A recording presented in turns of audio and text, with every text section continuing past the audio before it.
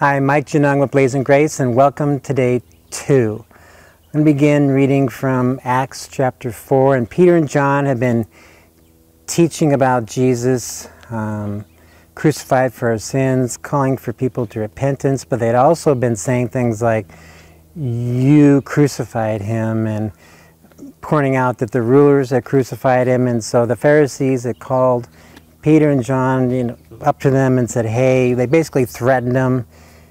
And then after that, Peter and John leave, and they go and they gather with the church, and this is where I'm going to pick it up.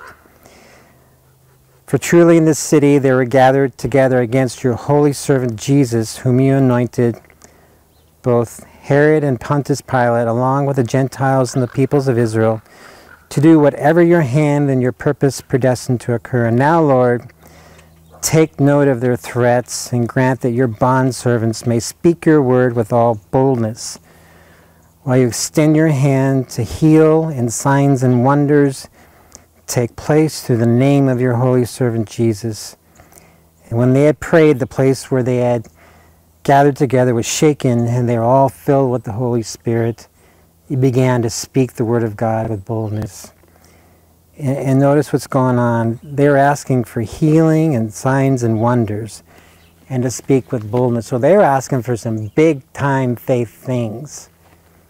To pray for boldness is to pray for an outlook that, God, I want you to matter more than anything, more than my fear of man or what people are going to think, including what the church thinks, because there's going to be times where I've seen this, where God may put you in a place and it goes against the grain of today's status quo Christianity, which is very comfortable with going to church on Sunday and then going home and not having the Lord really have an impact on their life. So when people start getting bold, it makes others uncomfortable, because what it does is it shines the light through you that these guys got a passion and a fire that I don't have. And why is that?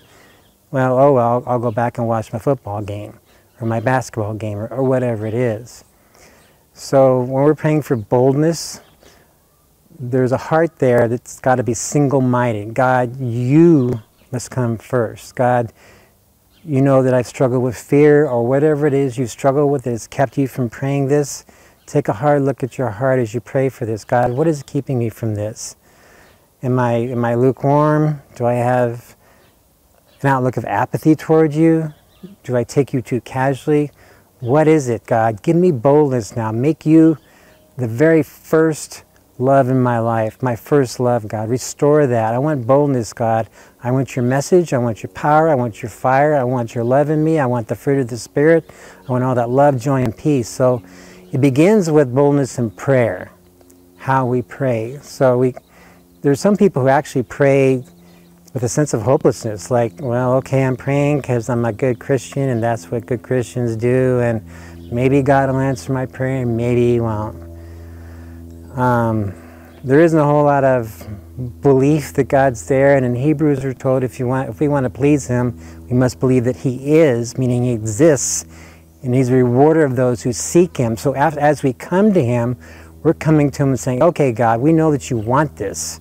We know that you want change in our country. We know you want change in our lives. Give it to us, God. We're going after you hard for it. Give us boldness, God. Send us out into the battle. So today our focus is on praying for boldness. So do that morning, noon, at night, alone in the morning, and then if you can with a group or in your church or however you can.